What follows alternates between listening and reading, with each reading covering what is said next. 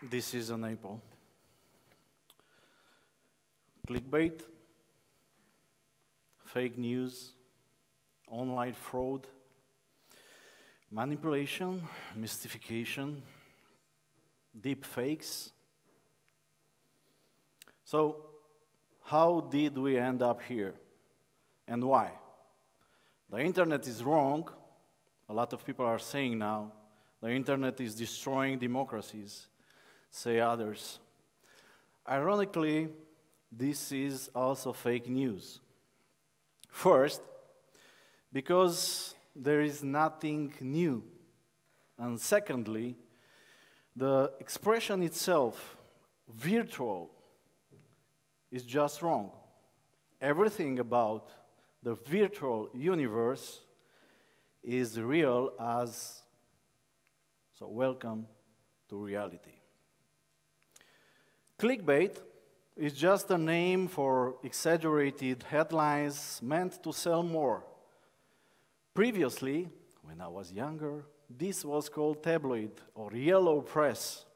Now, it's views and clicks paid by the global tech giants. The truth is now optional, traffic is crucial.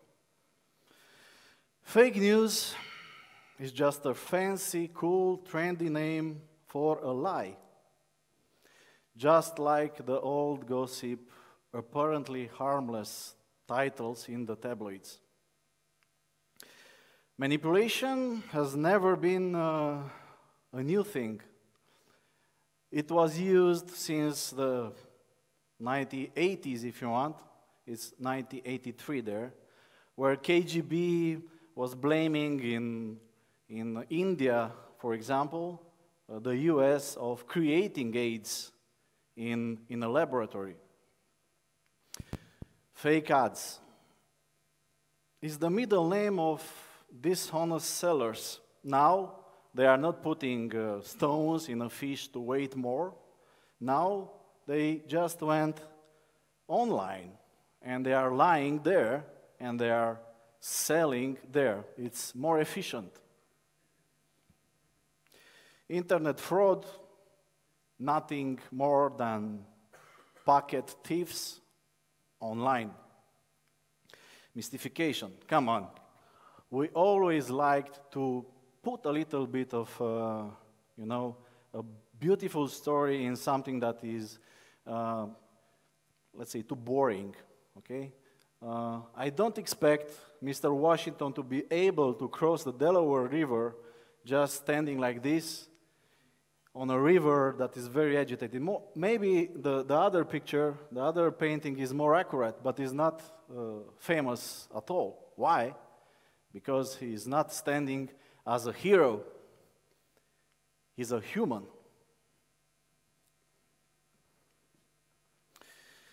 Should I mention something else, or I will just keep this slide? Father, please forgive me. Deepfakes.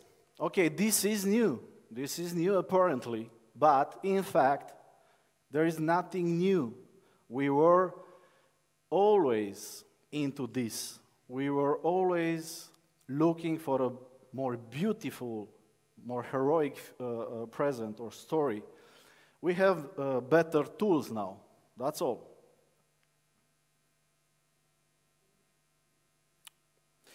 What's new though? Here is what's new, the huge quantity of data we are producing. As we speak today, by the end of this day, we will produce 2.5 quintillions bytes of data. Studies are saying that we are producing every year the quantity of data we weren't able to produce in the last thousands of years. And we are analyzing only a very small portion of this data. This is disruption. And it's usually come from outside. You already know, I guess, that there are a lot of players that are disrupting industries. We are too busy in staying in Excel files and taking care about today, and we forget about tomorrow. But companies like Airbnb, Amazon, Uber, Netflix, you name it, they focus on future and they disrupt an industry that is already apparently solid.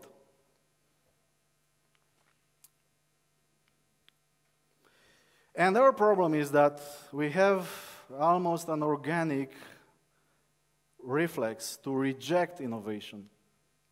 We don't like new things. We don't like to get out of our comfort zones. And our immune system, as correctly Salim Ismail from Singularity University stated, is attacking innovation. Any organization that is trying to push innovation will have this effect. Don't. If you want a very classical example, the states maybe are the most solid organisms and with the strongest anti-innovation immune system. Well, the change is very deep. This is how technology is impacting our lives. It's not only about politics, it's not only about, you name it, e-commerce. It's about the way we are having sex. It's about the way we fall in love. We are starting new families. Online dating just exploded. And talking about... The Spinner is a new online service. Talking about love. You know that now you can use technology to influence your significant one. It's not about politics only. It's not about manipulating for, I don't know, foreign service, secret service objectives or so on and so forth. No, you can use online to manipulate your significant one. Meet the spinner. Now meet the spinner. Now meet the spinner. And now, The Spinner is a new online service that enables one to control articles presented to a pre-chosen specific individual on the websites he or she usually visits in order to subconsciously seed a message in their minds. That person, the target, is exposed to hundreds of items strategically placed as editorial content, repeating the same message over and over and over again. Whether it is propose marriage, quit smoking, initiate sex, or stop riding motorcycles. How does it work? The basic package offers a set of 10 different articles presented to the target 180 times over a 3-month period. The articles, along with their eye-catching headlines, are chosen by a group of psychologists in order to influence the target on a subconscious level. The Spinner sends you an innocent-looking link. The link is sent to the target via text message. When the target presses the link, a cookie connected to the link attaches itself to the target's phone. From this point, the target will be strategically bombarded with articles and media specified for him or her. The most requested tailor-made campaign is Settle Outside of Court, which has now been added as a preset campaign, and Get Back with Your Ex. If you're interested in a campaign tailor-made for your specific messages and goals, go to www.thespinner.net.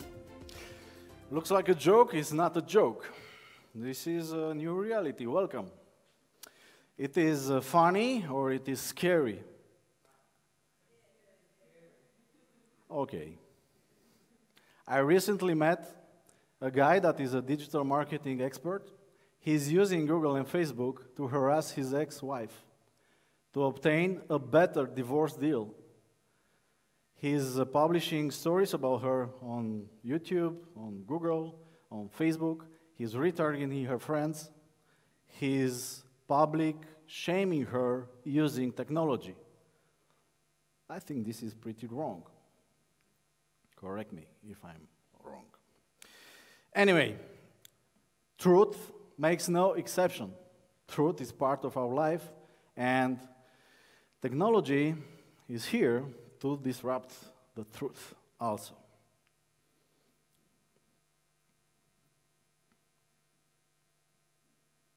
This is how the numbers look like. Basically, this is how the digital advertising grew and the traditional old newspapers, useless newspapers, are going down and dying. And because I'm a visionary, I started my internet companies exactly when the internet just goes up. But I was stupid enough not to see the fact that there are disruptors out there. And now, when you're reading a quality newspaper, when you're reading a quality website, just remember, all the newspapers in the world are fighting for the remaining 23 cents that are remaining on the table after Facebook and Google are eating the rest of the money. Okay? So, what's new though? Absolutely new. One thing that is absolutely new is the fact that now more than 5 billion people are connected. This is equal with the number of the total world population when I was born. Google it, I will not say the year, but this is how big the change is. So it's like the whole world were connected when I was born. So soon enough, because everybody's investing in that, Amazon is launching satellites for this, Google is doing the same, also Facebook is running some airplanes with Wi-Fi. Sounds very generous for them, but in reality, it's just more data. What's new? We have in our pockets, we are in Apollo 11 computer that sent the man to the moon was times less powerful than our computers in our pockets. And this is an euphemism when I'm saying that, because this is the multiplier. 1 million times for a modest phone with 4 gigabytes memory. Just check your phone, not now. Check your phone and do the math and use this power for a greater, a better future. Or you can use it like this. Anyway, this is where we stand. A tremendous quantity of data. Everybody connected. Let's connect the world to make it a better place. Okay? But the downside of it is that any kind of information can run freely using the global internet network. Also, good people are connected, but also nuts are connected. And when enough crazy people are gathering and they are talking in their echo chambers, they start to believe that, we can launch a trend like this one. The Flat Earth Society, members all over the globe. It's funny, or in short, the internet and the technology, enhanced by permanent connectivity, is amplifying at a crazy speed both the good and the bad and evil in us as a species. And to make it even more complicated, looks like our ability to create stories, to create fiction, is the main quality that brings us here, right in this room, able to work with different clickers and look at nice slides. Because otherwise, if we were not able to create and believe in fiction, we were lost, most probably. Biologically speaking, our brains are wired to pessimism. It's called the pessimism bias, which urges us to pay more attention to bad news, to negative news. Why? Because the bad news in the old ages could cost your life. A good news could cost you maybe you will lose a meal or something like that. That's why all the media outlets are exploiting this pessimistic bias. All the social media is exploiting this pessimistic bias. And you know what they say, if it bleeds, it leads. There is nothing as boring as the truth. Charles Bukowski stated. Mark Twain had an excuse. He was a fictional writer. Well, our Mark, I don't know what to say. Well, bad news and fake news. Here is a match made in, most probably, but it's a match.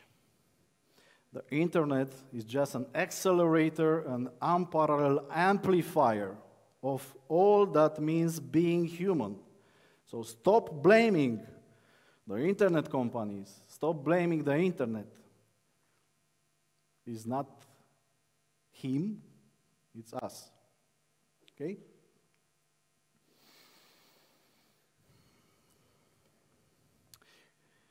Here is a great deal for the quality journalism. You take the costs, we will take the revenues. How much you will wonder, maybe, well, each hour, 15 million US dollars for Google, 6.3 million euros for Facebook.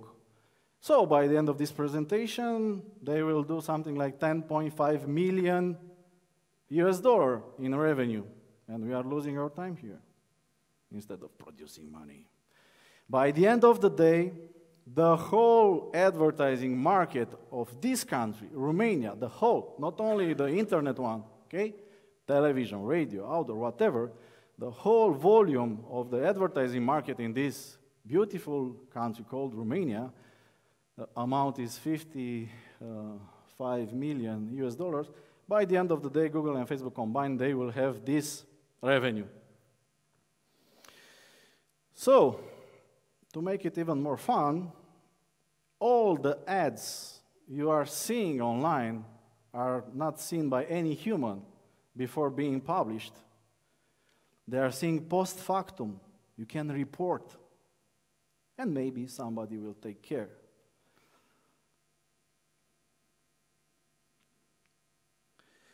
Also, in the newsroom area, let's say, the moral control vanished.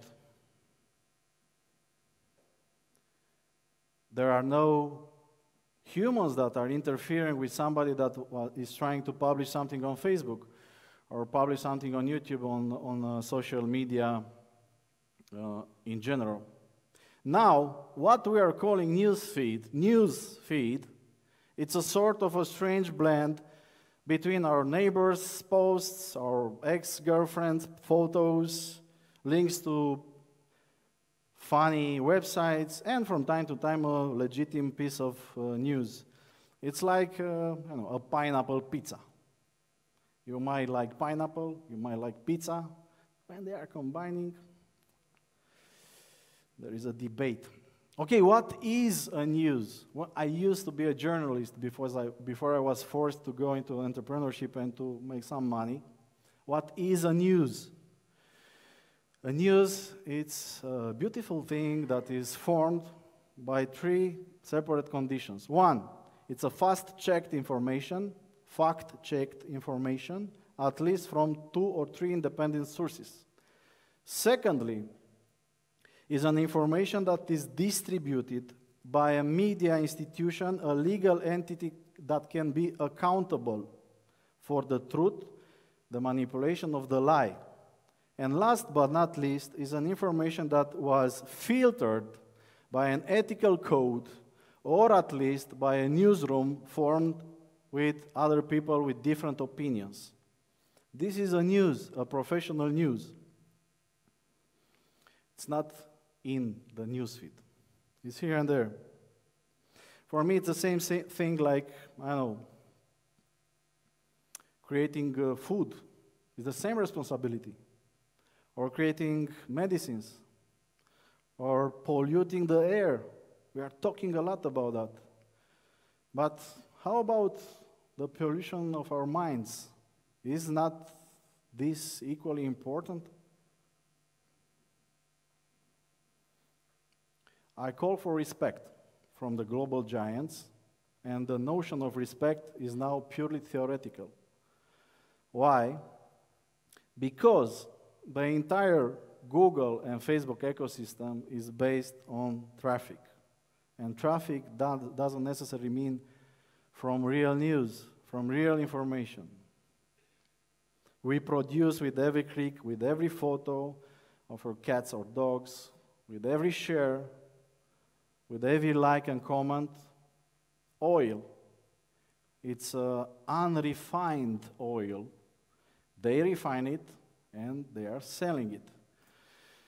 And we don't know the cost. We just know the revenues.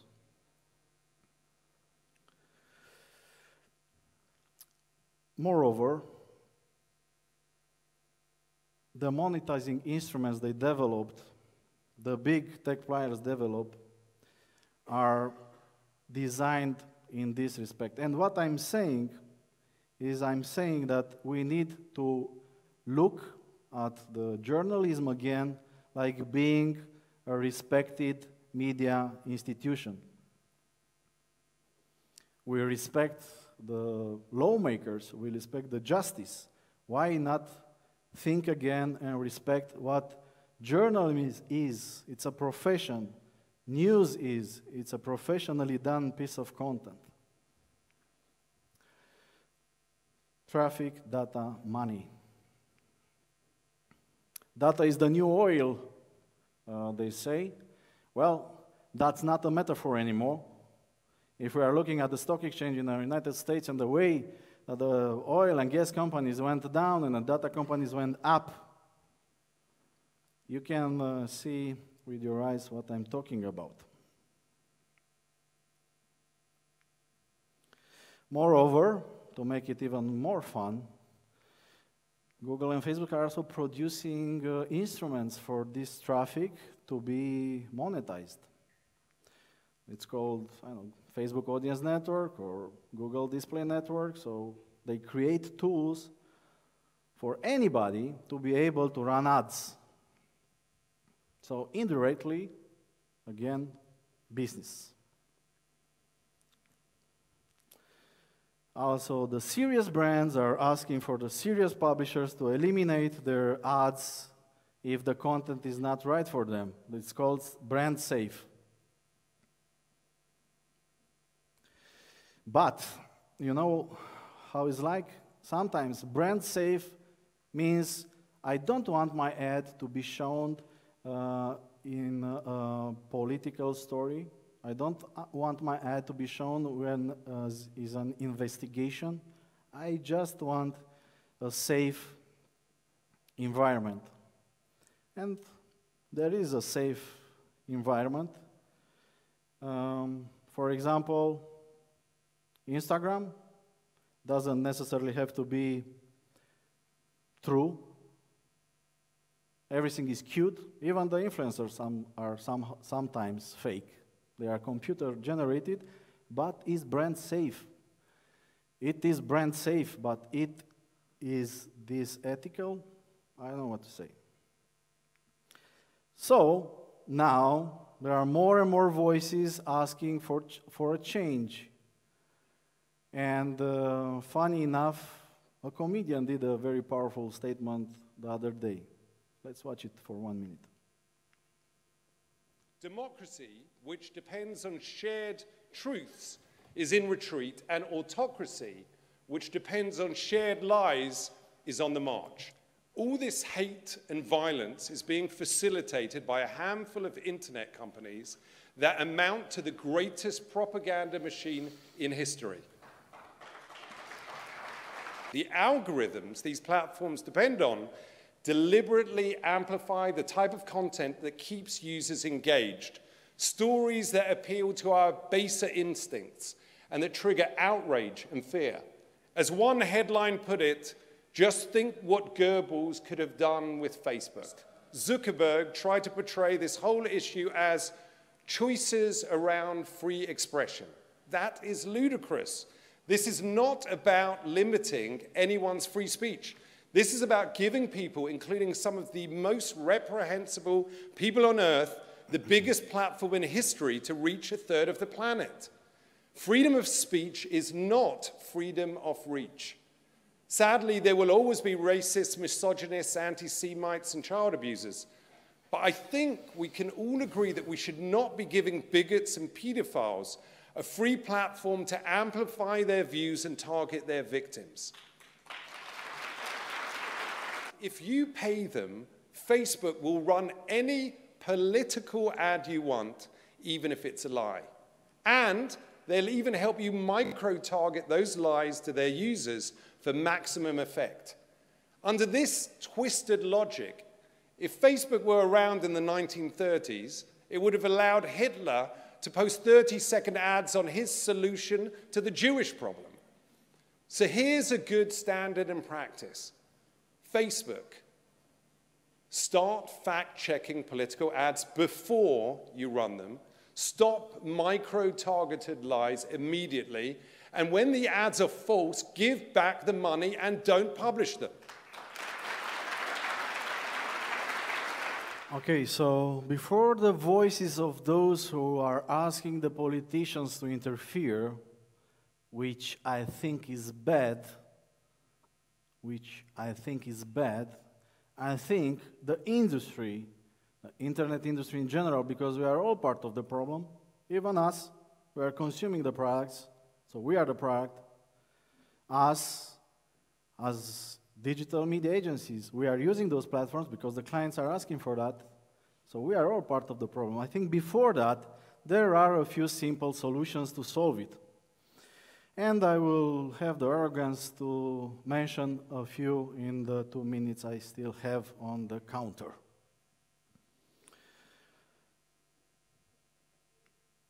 First, did you ever heard about a fake bank account? No. Why? Because you can't open a bank account without papers. You can't open a bank account going online and putting a nickname there and obtaining an IBAN code and then just, do financial transactions. So how about not opening again anymore a Gmail account, a YouTube account, a Facebook account if you don't have papers to prove your own identity and to take responsibility for what you are publishing it there. I think it's simple. Okay, it's a little bit cost not effective, but life is unfair. How about separating news feed from friends feed?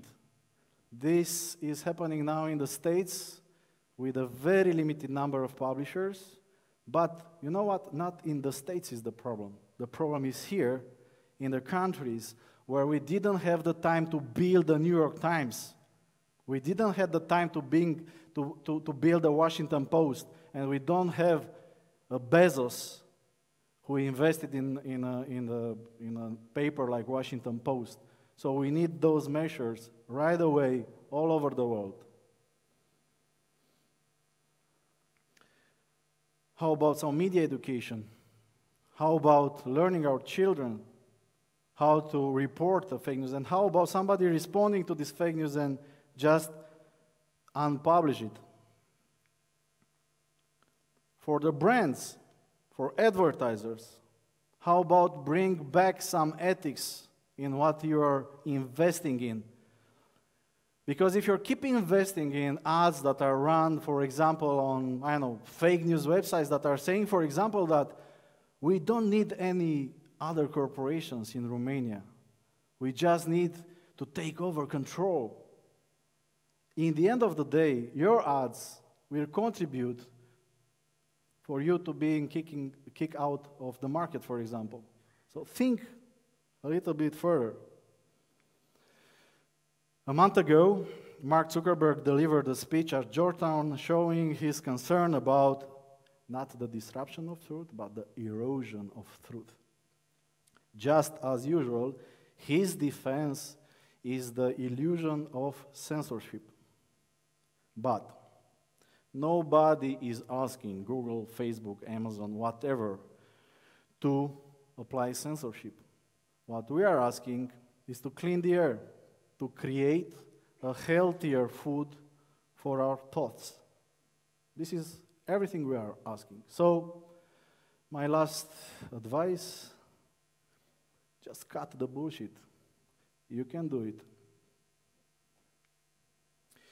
And now, maybe surprising disclaimer. Despite everything I said, I have a huge respect to Google, to Facebook, to Amazon, to Apple, also to Tencent, to Yandex. I consider all of them as being the most innovative companies that humans ever created. I just have a kind request, or maybe a hope. Please, guys, just be disruptive for a better world. And remember, an apple is an apple, a banana, it's a banana, and there is nothing to debate about it. This is an apple. Some people might try to tell you that it's a banana. They might scream banana, banana, banana over and over and over again. They might put banana in all caps. You might even start to believe that this is a banana. But it's not. This is an apple. So, thank you, and remember, the truth is a beautiful thing, even when it hurts. Thank you.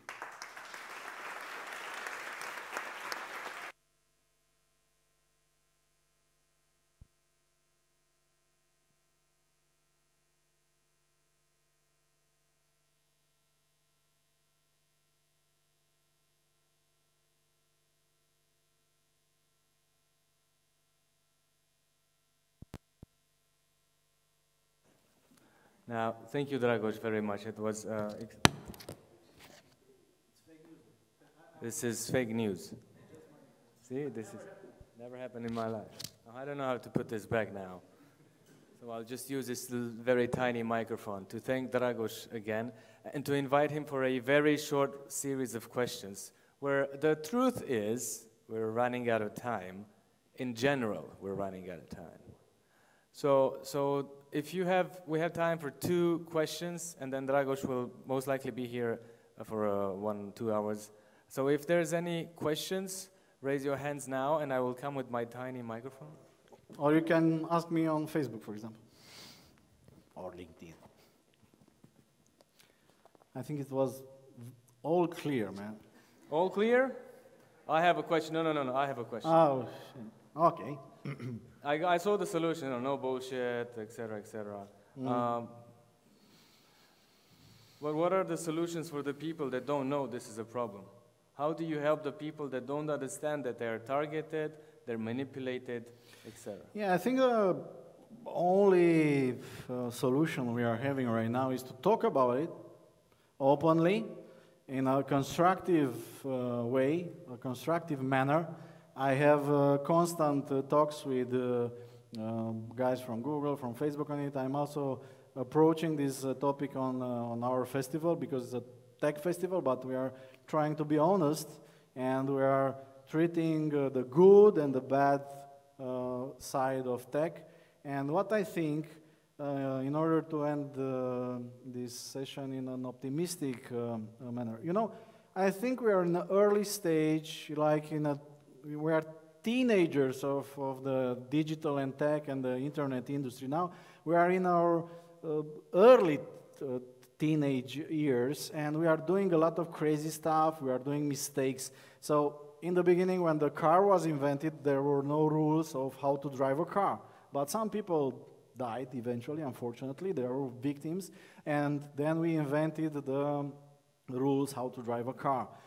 I hope, before it's maybe a little bit late, to talk about those matters, to understand those matters. Everybody who's part of this problem, because I repeat, I'm not a hypocrite, I'm owning a digital marketing agency, so now I'm speaking about that, and my colleagues are running ads on Facebook and Google maybe. Before it's too late, we need to openly discuss and educate people, and also make aware about this is a problem, and to find solutions together, even in events like this, to solve it. That's why, as much I was able to, I was also listed some solutions. Maybe they are stupid, but let's list 100 stupid ideas and extract one that can help us. We will ask you in the feedback form. We don't have a feedback form. We will send a personalized email, automated, to all of you, to ask for one solution to the fake news dilemma. Thank you very much, Dragoș. Thank you. Thank you. Thank you.